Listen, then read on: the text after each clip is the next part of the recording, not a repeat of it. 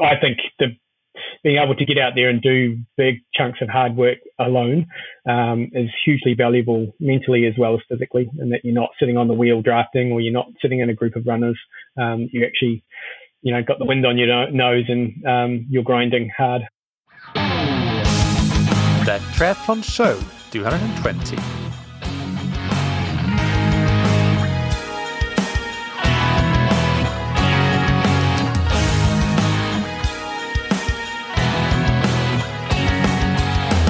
Hey, what's up everybody, and welcome back to another episode of That Triathlon Show, the podcast presented by scientifictriathlon.com. I'm your host Michael, and on today's episode I interview Coach Craig Kirkwood. Craig is a former elite runner. He's a Kona finisher and a coach of elite and age group triathletes and runners, where probably his most famous athletes are Hayden Wilde, who is a very exciting up-and-coming draft legal triathlete from New Zealand, and Sam Tanner, who is a mid-distance runner. So in this interview, he discusses his coaching methodology and thoughts on the training strategies that, in particular, Hayden Wilde uses to get to the highest level at the draft legal racing scene. Before that, big thanks to our sponsors, Precision Hydration. 2 weeks ago, in episode 218, we had founder Andy Blow back on the podcast. So I highly recommend that you go and listen to that if you haven't already, because that will give you a great picture of what Precision Hydration is all about. It's both practical and scientifically informed information. The advice that Andy gives is always very actionable and pragmatic. So there are plenty of reasons why I really enjoy talking with Andy, and the same goes for not just hydration and nutrition, but just training in general. And we've had those discussions as well, both on the podcast and off the podcast. But that's a great way to get to know Precision Hydration as a brand and as a company. So episode 218, go back and listen to that. And if you want to try Precision Hydration's electrolyte products, you can get 15% off your order with the promo code THATTriathlonshow15 on precisionhydration.com. And big thanks to Roka, that are the world-leading manufacturers of wetsuits, tri-suits, swim skins, goggles, and high-performance eyewear.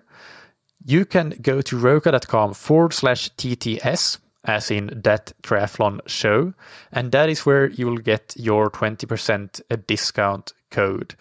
As I explained last week, this will be a much more permanent and better solution, as opposed to changing up the discount code way too frequently, because it just spreads on the internet to people to whom it shouldn't be spread, because this discount is meant obviously for That Triathlon Show listeners. So obviously Roka want to measure the impact that their sponsoring the podcast has, and not how it winds up on obscure corners of the web.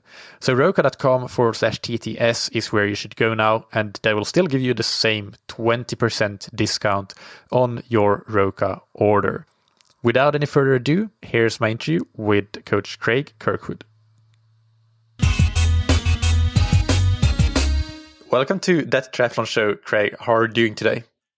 Very good, thank you. How are you doing? Very good as well. We're at an 11-hour time difference here, so you're right in the New Zealand evening, and I'm in the very early Finland morning. So it's good that we managed to get a time to do this talk. I'm really looking forward to it. Yeah, I'm sure. So let's start. As well too. Let's sorry. Let's start with just a brief background and bio of yourself. Who are you, and how did you get into endurance sports and coaching? Sure. So I've been involved in endurance sport for a very long time. Started as a youth runner, kind of 14 years old or so. Progressed through my running career towards the marathon. Ended up running at a reasonably high level. So I ran a 2:13 marathon, and then suffered some injuries. Tried to qualify for Beijing Olympics. And at that point, I'd said to my brother-in-law, if I didn't qualify, then I would do an Ironman with him the following year. So subsequently didn't qualify, and managed to jump into Ironman the following year and got hooked. and that was in 2009 was my first Ironman. So just on 10 years ago, and just progressed through triathlon since then. So it's been a pretty cool experience. And in triathlon, then you went on to go to Kona as an age grouper a couple of times, I believe. Yes, yeah. So I qualified after my first Ironman. I went Ironman New Zealand. I was first age grouper, and I think 8th overall or something like that. Went 9:09 for my first one. Ran a 2:54, I think it was, off the bike. So I was pretty stoked to do that and go to Kona. And I had 2 other attempts. I think 2013 and 2015 maybe. Never did very well there. It's very difficult coming from New Zealand and having no heat acclimatization to Kona. You go from the depths of winter to 40 plus degrees Celsius, and it just never ends well. Yeah, sure. In your background as a runner and then later as a triathlete, what was your own coaching situation like? Did you have many coaches along the way to guide you, or I believe that at the start of your career, at least, a lot of it was self-coaching? Yeah, so I grew up in a reasonably small town, and there wasn't anyone around who was doing any coaching. So like all young New Zealand boys or young athletes as runners, we picked up Arthur Lydiard's books and scrolled through those. And, you know, he was a big influence on my early career. I basically just opened his book and followed the plan in the back, kind of day for day, leading up to a national championships. And yeah, I ran some pretty good times as a high school kid.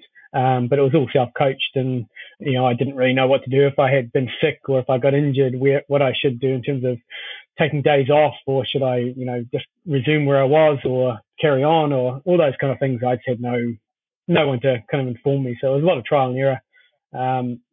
Ended up going to the US on scholarship and ended up at a university where the coaching structure was a pretty loose environment. And if I was to send a kid over there now, like I did to send Sam Tanner to the University of Washington last year, and, you know, we did a lot of research, which you can do now with the internet. But back when I went, there was no way to research those universities, and no opportunities to kind of find out a bit more information. So you're really just taking a gamble. The pros of that was that I learnt a lot about myself and about training and about coaching. And downside is I didn't run very well, but, you know, it had its benefits, and, you know, those kind of things I carry forward now to what I'm doing current day. So that's been great. Yeah. And you mentioned Sam Tanner. He's a very good runner over there in New Zealand, or now going to the United States. What's his best distances and the sort of times that he's running? Yeah, so as an 18-year-old, he ran a 3:58 mile and a 3:38 1,500 meters. So very, very talented young man with a huge future. And he's just started at the University of Washington. He raced his first track race over there in the weekend, and he broke a New Zealand record for the 1,000 meters. So ran a 2:21. He was running in the B race. His coach there was being a bit conservative, put him in the B race, and he actually had the fastest time from the A and B. And yeah, took down a few of the pro athletes who had been to the Olympics previously. So he was pretty stoked with that, and it's good signs for this year for him. Yeah, for sure. And in terms of triathlon, you also have triathletes that you coach, and the most famous name would be Hayden Wilde, who most listeners will be familiar with from his WTS and Super League triathlon racing. What's the rest of your coaching looking like? What sort of breakdown of elites and amateurs and runners versus triathletes are you looking at in your athletes table, so to say? Yeah, so I have a really massive range. So I have quite a few kind of recreational runners, you know, people who want to just break 2 hours for the half marathon, or they want to do 100K ultra, or they want to do an Ironman. So I have quite a few of those kind of athletes. And then they range right through to guys like Hayden and Sam, who, you know, at the pinnacle of their sport, and, you know, are true international athletes. So it can be a bit tricky at times trying to balance the workouts, and especially when they're local, trying to, you know, you don't want to put a 2 hour half marathon in a workout with Hayden, because it's never going to work. So you have to be a bit mindful about that kind of stuff and just making sure I have the right people there on the right days, so everyone can get the best out of their training sessions. No, so it's probably 50-50 between triathletes and runners. Yeah. Yeah. At what point did you end up getting into coaching, and how did that transition happen from being an athlete to being a coach? Yeah, so probably, I don't know, I kind of almost look back at it now and think when I was at school, like when I was 14, 15 years old, I was self-coaching and just learning from that point on. And, you know, you learn your whole life. And I think it really started back then. Probably formally, I set up a full-time coaching business in 2013. And that was probably the formality of something I'd already been doing for a long time prior. I worked in London 99 and 2000, probably 2001 arguably, for Kim McDonald, who represented a lot of the Kenyan athletes who were, you know, Olympians and world record holders at the time. And so my role with him was as an assistant coach. Kind of looking back at it now, I don't think that was my title, but looking back now, that was kind of part of my role, was to be assistant coach. Kim was constantly on the road. And when the athletes were in London, my job was to take them to the track and, you know, take them through the workout and then feedback to Kim on what I observed, and he would do a lot of the Diamond League entries based on what I'd kind of information I'd given him. So, excuse me. So from that sense, you know, I think that was a huge grounding in high performance, as a grounding in what athletes can handle, and putting athletes together who are going to benefit greatly, you know, as well. It's played a massive part in what I've done since then. Those runners that you worked with under Kim McDonald, those were mostly or exclusively African top runners, is that correct? Or was it a mix of Africans, Europeans? Yeah, mostly African. So probably the most famous is the real Daniel Komen, the 3,000 meter world record holder. He still is. And Noah Nyeng, who won the 2000 Olympic 1500. So they were probably two of the most high profile. Moses Kiptanui, for those who are true aficionados, will remember that name. And there were probably, I think in 2000 we had 10 guys under 13 minutes for 5,000 meters. So it was a massive stable of athletes who were all extremely talented.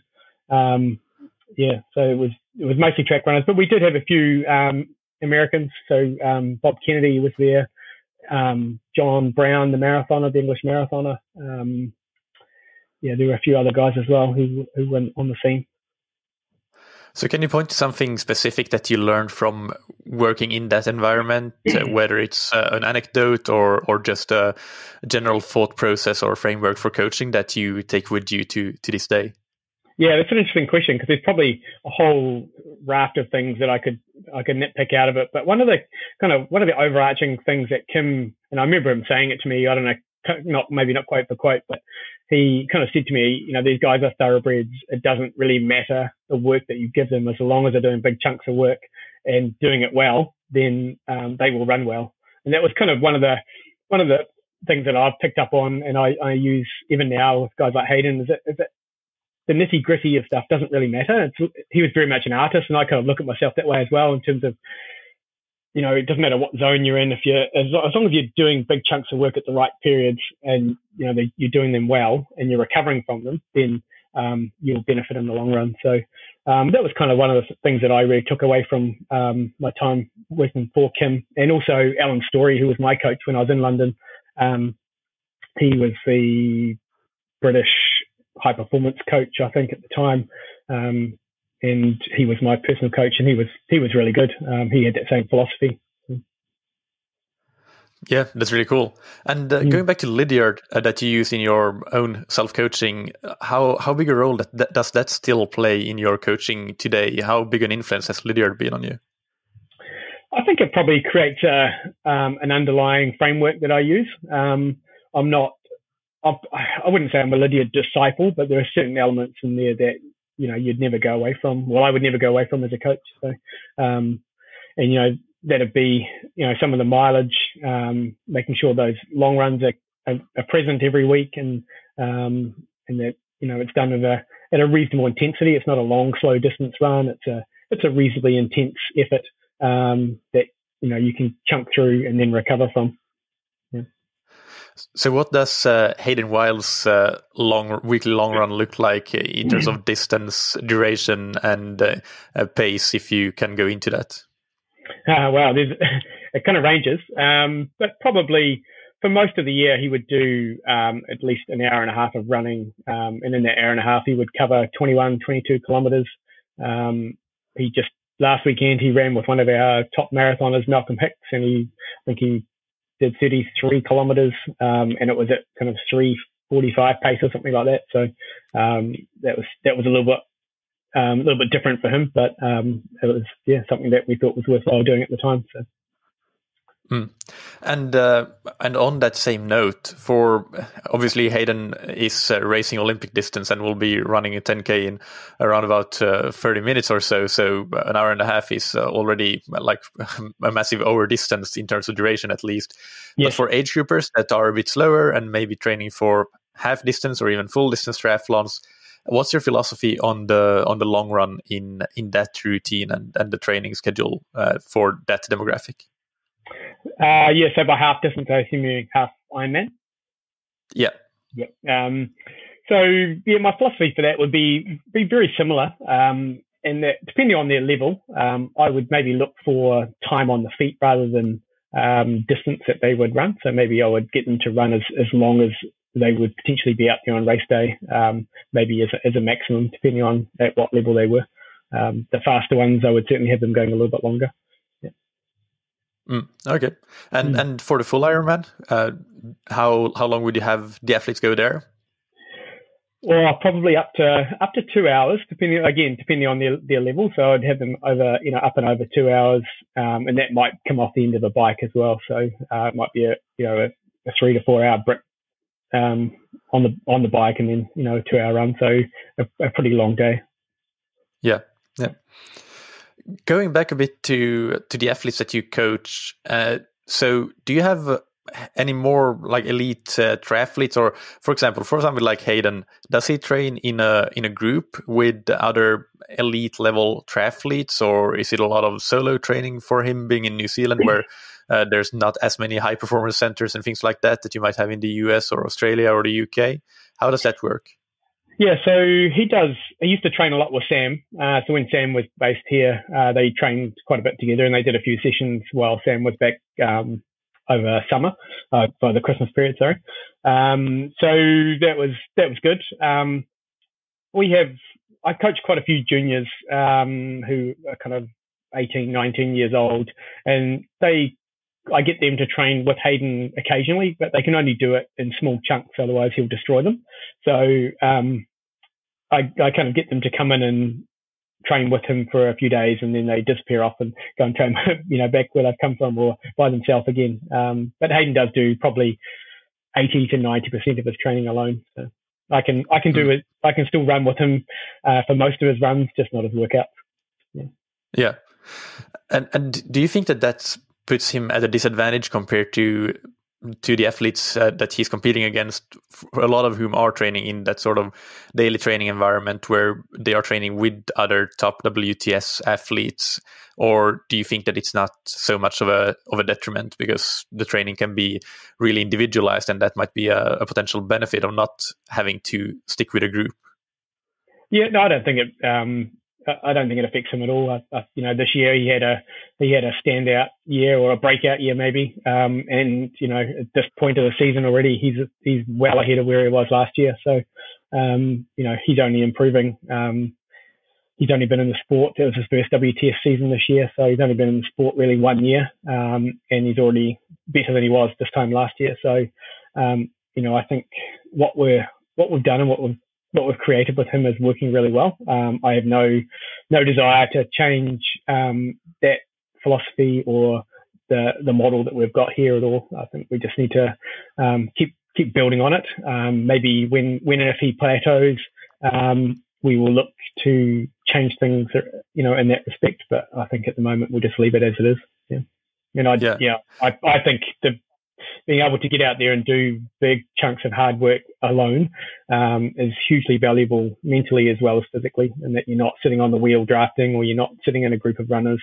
You actually, got the wind on your nose, and you're grinding hard. And making you want it. Yeah. Yeah. And obviously in long distance triathlon, that's definitely much more the norm than the exception. But it seems that on the WTS circuits that a lot of the athletes are really training in various training groups. But yes, I've seen that as well, not at the WTS level necessarily, but in training groups that a long ride might not be anything more than just sitting on your bike, because you're always sitting on somebody's wheel, and then what's the point? You might just as well stay in bed. So do you think that in some ways maybe groups can be a bit of a detriment for certain athletes at least? Or what's your take on that, just generally speaking, of how training groups and daily training environments are used at the elite triathlon level and the draft legal level specifically? Yeah, well, I think it's probably a case of people feel like they're missing out by not being part of a group like that, so they kind of seek it out. And in reality, maybe they're better to be by themselves. Someone like Hayden probably is better to be by himself because he knows how to work hard. He's not afraid to, ride for 5 hours into a headwind. He'll put his nose in the wind and go for it. And I don't think sitting in a group for 5 hours would benefit him on the bike, so much. As much as the company is nice, it's not the training effect that I think he requires. So. Yeah. It goes back a little bit to that Lydiard philosophy of the long run isn't just going out and taking a walk in the forest. You're actually doing some work, even though it's not an all-out intensity, but it's steady. And the same perhaps should go for those bike rides, and they end up being more like coffee rides when you are in a group rather than a steady ride. Exactly, and I don't know that benefits anyone when those kind of things happen. So. They're nice and social. They're a good feel-good factor. But when you're trying to be one of the best in the world, I don't know that it's that beneficial. Yeah. So, can you describe your coaching philosophy in a bit more detail? We've already touched upon a couple of things, but if you describe it, give an overview of how you think about coaching, what would that look like? Yeah, that's a really complicated question because I've probably touched on a lot of stuff, and I really don't know how to expand on that too much more than what you've probably already heard. I'm very much a coach who kind of demands hard work from the athletes, and the athletes who I take on know that I'm going to work them pretty hard most of the time. Balance in between, rest weeks or rest days. I'll require them to work, pretty solid. I don't have a softly approach to coaching. Not sure kind of how else to expand on it. If you've got any questions that might lead me down the path. Well, yeah, I have a few follow-up questions then that we will dig into. So the first one is, you said that you worked them pretty hard.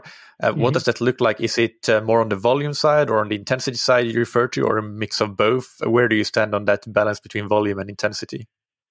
I'm probably an 80-20 person when it comes to volume and intensity, and pretty much all through the year. And as I kind of talked about earlier with Tim McDonald's philosophy is, just big chunks of work at the right time, get results. And there's no magic sessions. There's no, magic tricks you can do on the bike or, when you're running. It's just all about that work that you put in, at this time of year for the guys who are racing on the ITU circuit. So big volumes at the moment. So training for Hayden's probably at its biggest at this point of the year. So I think last week he had 150 kilometer run week. I don't know, probably spent 8 hours in the pool and maybe 12 hours on the bike. So it was a massive week for him. Not a heck of a lot of intensity in there, but it was just a lot of volume for him. So yes, so probably an 80-20 balance, pretty much year round. Yeah. And does the nature of the training look pretty similar, even though volume will taper off a bit and maybe you'll do some more intense? How much periodization do you work with, or is it fairly similar through the year? What's your take on that sort of periodization and cycling through different phases? Yeah, so this year, I guess like if we're talking about Hayden, each year is going to be a little bit different in what is the pinnacle event for that year. So obviously Tokyo is our focus for this year. So we've got a racing block that we're going to do through March. So he got home from Super League in November. He had a couple of weeks, and I won't say off because he doesn't do very well with off. He has a couple of weeks of exercise where he just basically goes and rides his mountain bike and goes for some trail runs and swims in the surf. And so a couple of weeks of that, and then we jump back into training, and it's pretty much big volume base work until probably February, and then we'll start looking at some speed work. We've done a little bit already in terms of some things around the sprint mechanics. The focus of the last 2 years has been getting him towards the front of the race so he can, be there and contend.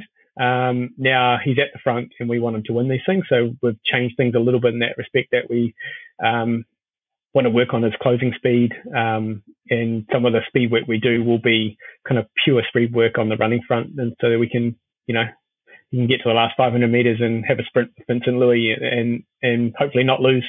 So that intensity will change a little bit in that respect. And after that block in March, he'll go back into, I think he's got an 8-week window to his next race, or maybe 7 weeks. So he'll go back into a little bit of a base block there so that we can get him ready to survive through to Tokyo. So, yeah.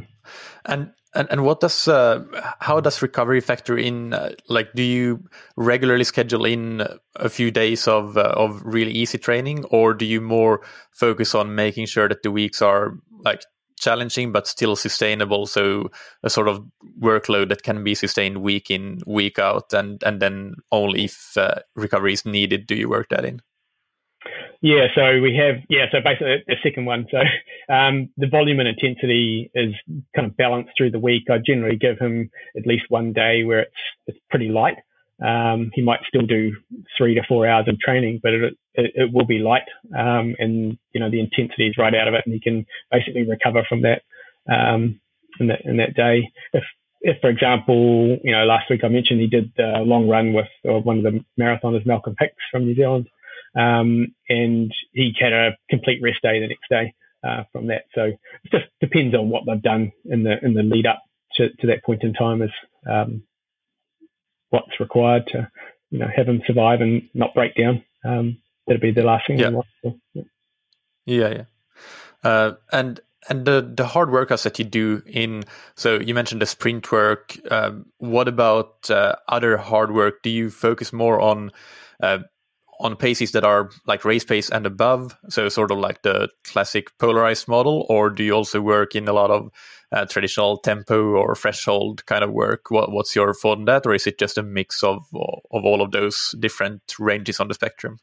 Yeah, just a bit of a mix. So for Hayden, maybe a traditional set of 1Ks. So he might do, this time of year, he might do 8 1Ks, and he'd be running those at somewhere between 3 minutes and 3:05. So just to ride around his off the bike pace, and he would have 90 seconds recovery, and he'd be able to bang that out, and then be fine afterwards. Have a really good chunk of work done. Be able to get on the bike in the afternoon and have a ride, and still be okay the next day. Some sessions, maybe if Sam was here, they might do 4 or 5 1Ks, and they might rip those out in closer to 2:40 with a few minutes recovery, and that's a very different session and has very different demands on the body, and certainly requires a bit more recovery. So that save those ones for very close to race day. Yeah. So would those sessions be something that by the time you get to the last repetition, you really need to go almost with all the energy that you have left in the tank, or do you want your athletes to always have the traditional 1 rep left in the tank sort of approach to their workouts? What's your thoughts on that? No, I think if you've got 1 rep left, you could do 1 more. And you should go out there and empty the tank. Not to the point of spewing all over the place, but just making sure that you have actually emptied the tank and had a really good training session. Obviously, you don't want to be beaten up to the point where you can't do anything for 3 days. That you've definitely gone too far if you're at that point. But if you can still get up and do do the training the next day, then you've got it right. Okay, yeah. And when you're in a period of a lot of racing that happens in triathlon and at the Olympic and sprint distance level, how do you maintain a peak when you might not be able to train as much if you're racing quite a lot, like sometimes back-to-back weekends or racing 2 or 3 times in a month, generally speaking? What does that race period training look like? Yeah, well, I think the ability to be able to do that really is built at this time of year. So if you have developed a strong enough athlete and a robust enough athlete at this time of year, you can race back-to-back for 3 or maybe even 4 weekends in a row and not be too beaten up. Those weeks in between, there's really no training as such that goes on. It's just, a couple of days of recovery, maybe one ride and run with a little bit of effort in there just to freshen the body up, and then, get ready for the next race. And that's all you've got time for. So, but the ability to do that is built right now. So. Yeah, that makes sense. And how long do you think that you can maintain that ability before you might need to put in another serious block of bigger training again? I think if you can get through, 3 weeks in a row of racing and then have another 3 weeks of training, you'll probably be all right. Too much, anything less than that starts to impact. But it also depends on the athlete. Some athletes are very good at racing back to back, and Hayden is one of those. He recovers really well. He's strong and robust. Doesn't really break down, and he can handle that. I know there are other athletes out there who can only race once a month because they're a little bit more fragile and don't quite have that ability to bounce back and recover well. Might be a little bit more injury prone. How do you think that the mental recovery has a part to play there as well? Like, there's some athletes have the ability to week in, week out go out and really bury themselves and do that kind of effort that racing really requires. But for some athletes, that just mentally takes such a big toll on them that for that reason they might also not be able to race successfully, at least as often as others. Yeah, potentially. So also they may be not enjoying it. That could be it. I know Hayden just loves it. He froths on getting out there and racing and trying to put the other guys to the sword. So that's something he really enjoys. Maybe other people don't enjoy it as much, and they really have to work hard to get themselves in a mental space to do that. Yeah. I guess again, one interesting trend that we've observed in recent years in triathlon is the jumping back and forth between different distances. So we have Super League triathlon, which is extremely exciting but very short and sharp, and athletes like Hayden and others are jumping from that to the Olympic distance, which of course requires has quite different demands, but maybe not so much, as it's the same athletes that are successful over both those. Yeah. And the same happens when athletes are going from the sprint and Olympic distance to the 70.3 distance, with Gustav Iden, for example, winning the 70.3 Worlds this year or this last year in Nice. So how similar or different do you think that these various distances really are when it comes to the demands on the athlete and the training? Are they very similar, or are there some differences? What are your thoughts on that? I think you'll probably find that the guys who have the ability to transition between those events are the guys who are really strong riders in the ITU. And because Hayden isn't the best swimmer in the ITU circuit, we quite often look at a field and go, okay, who are you likely to come out of the water with? Who do we need to help, to work you back to the front if there's a 30-second gap? Who do we need there? And you look at the Norwegians, and you look at Richard Murray and a couple of other guys, and you go, okay, well, these are the guys who are going to help that train and bring it all together. And those are the guys who have the ability to transition across into 70.3 racing, but are also dynamic and fast enough to race Super League. So I think that's the type of athlete who has that ability to transition across. In Super League, though, the swim seems to also be of maybe even more important sometimes than in the standard WTS format. what if? But that, I don't know. Maybe I'm wrong about that, because Hayden has obviously been very successful at Super League, and some others. But still, you see Vincent Louis really dominating the field there, and quite often on a second swim or a third swim of an enduro, he just takes off, and nobody can hang with him anymore. What do you think about that? Yeah, so you're probably 100% right in that fact. In that, if it's a swim time trial or if it's a second and third swim, that's where the cracks come in the field. I think the swim is short enough on the first swim, if they're all together, that there's really no separation. There might be 10-second separation from first to last, but basically all together getting onto the bike. So the distance is not long enough to create big spaces. But on that second and third swim, there's definitely some gaps appear. So we've talked about that after the last round of Super League and how we can nullify that or do something about it. So hopefully the ideas that we've got are going to come to fruition come Super League time again. Yeah. So, yeah. What about the run? The difference between running something like a mile in a Super League race, 1 to 2 kilometers, and potentially a few times, depending on the format again, and then going to a 10 kilometer for an Olympic, and then all the way up to a 21 kilometer in a half distance. How big a difference, and what kind of attributes does an athlete need to have to be able to be successful at those various distances? And is it the case that some athletes just are not able to be very good at either the short end or the long end of that stuff if they are more skewed towards one side of the aerobic and anaerobic spectrum? Yeah, I think that's exactly what it is. If you've got an athlete who can redline it, so to speak, and hold it in the red, and not falter, then they will do well. And you watch the guys like Vincent Louis, he's got that ability to rev that engine really high, and be absolutely fine and not falter.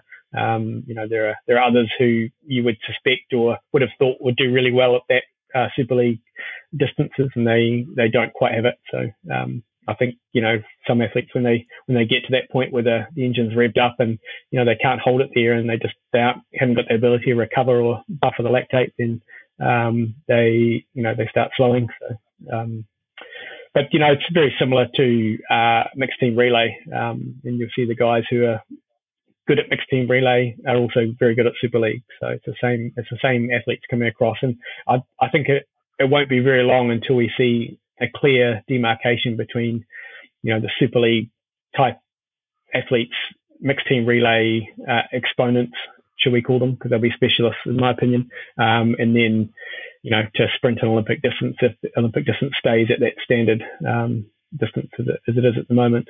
I think there'll be some specialist athletes coming into those spots.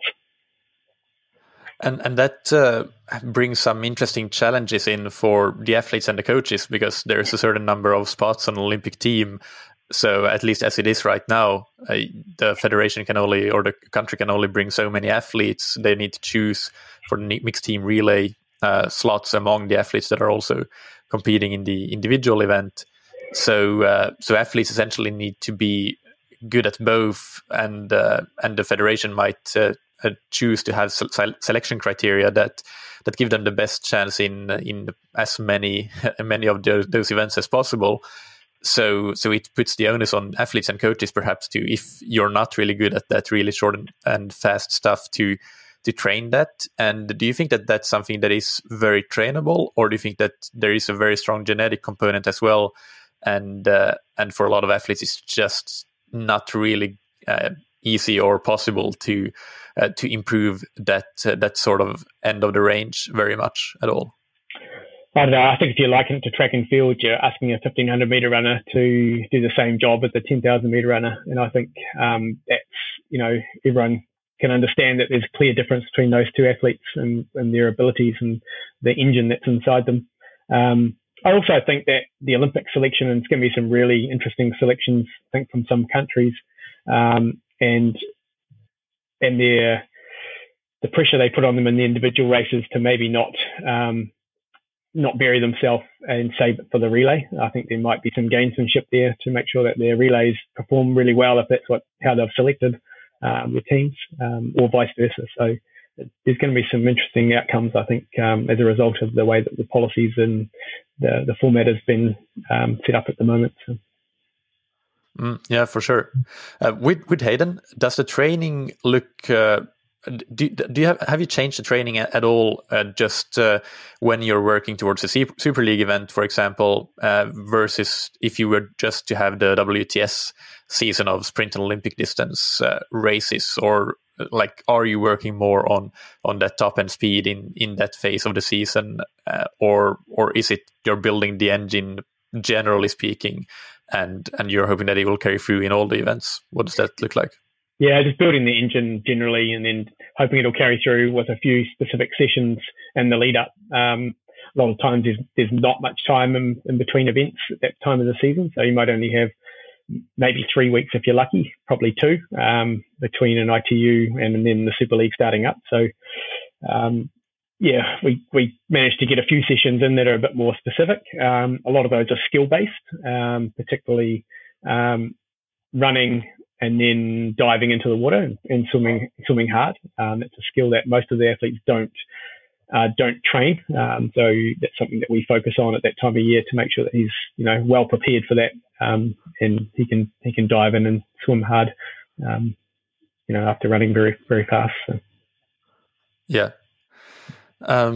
Right. Next question that I wanted to get into a little bit is outside of swimming, biking, and running, things like strength training, nutrition, sleep. What are your opinions on the importance of these outside aspects? How much do you help your coached athletes with them, or give advice, recommendations, guidelines for those? And which ones do you think are really the most important?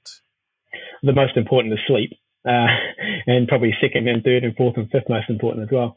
And then probably nutrition after that. I think if you're taking care of those 2 aspects, then you'll go a long way to creating a very good athlete.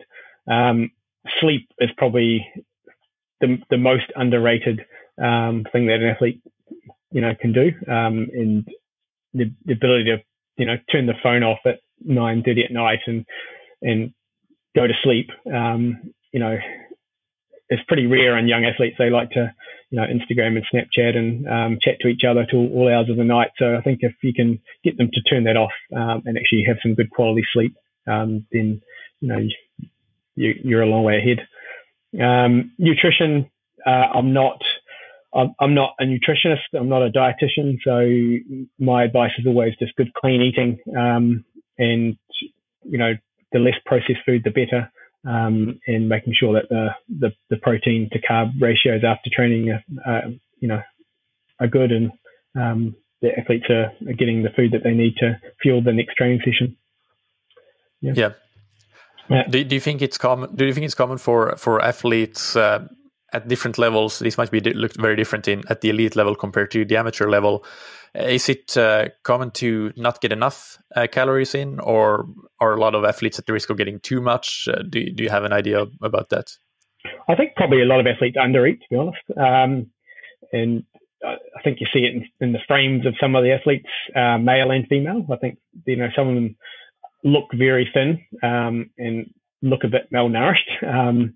And they would probably actually perform way better if they were, had a bit more meat on the bone, so to speak. A lot of it is social media driven, and they see their competitors and they see people online and they want to mimic that and think that's how they should look. And it's not great modeling for young athletes. So it's a very, very tough one, bit of a minefield. Yeah, for sure.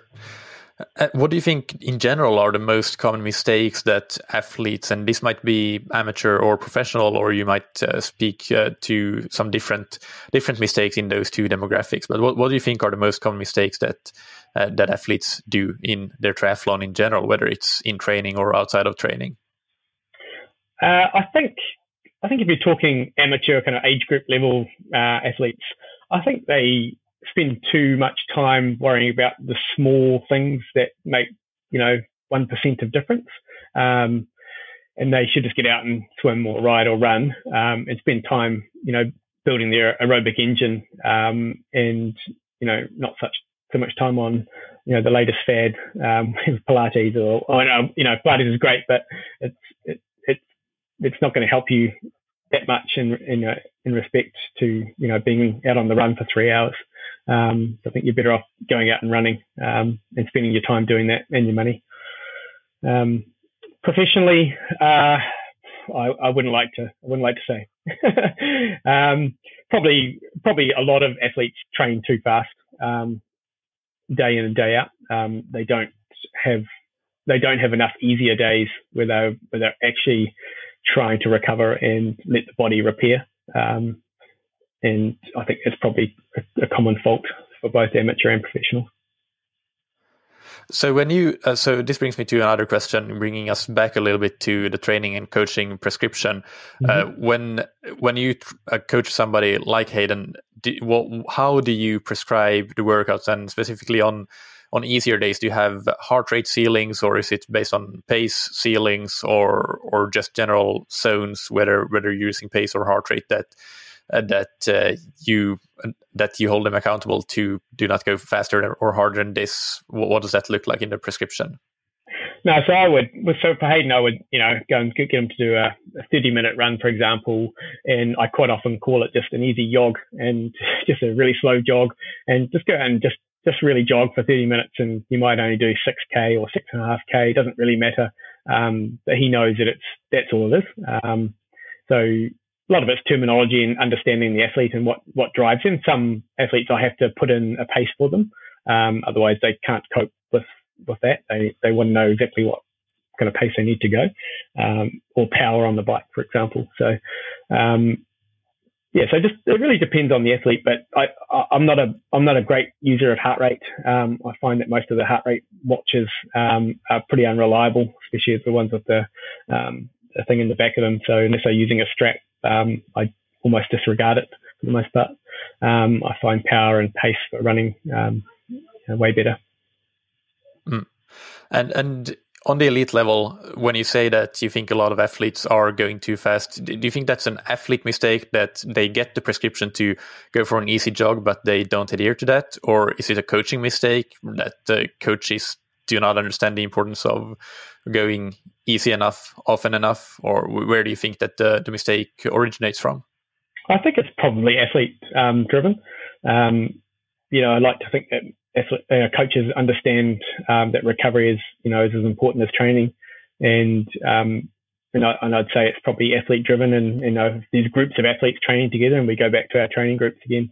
If they go out for an hour run and it's supposed to be an hour easy, and they end up banging it out at sub 4 minute Ks, then they may think, we weren't going that hard, but in reality that's a pretty solid load of stress on the body, and if it was supposed to be an easy run, they're probably not setting themselves up very well for the next day, which is the most important thing. So yeah, that makes sense.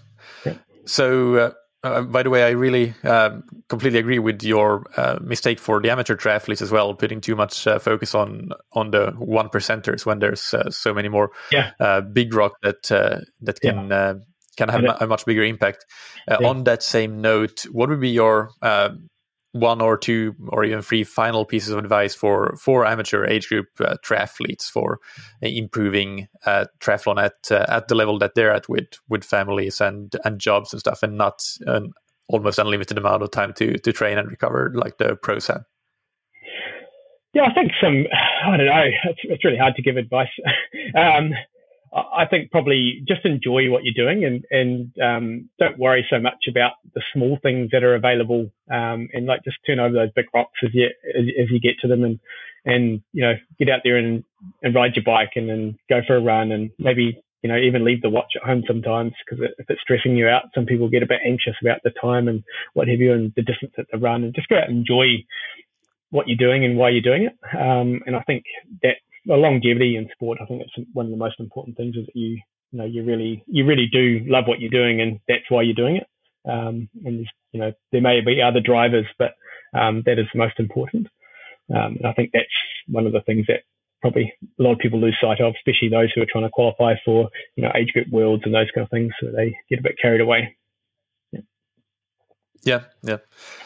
So let's start to wrap up with the rapid fire questions. So just short one sentence answers to these questions, starting with what's your favorite book, blog, or resource related to triathlon or running endurance sports in general? Well, probably my favorite running book is Advanced Marathoning by Peter Fitzinger. He was a coach of mine for a couple of years, and he's now the CEO of SX New Zealand. But it's probably one of the best books I've read around running training and marathoning. So it's probably my favorite book. I quite often pick that up and have a read.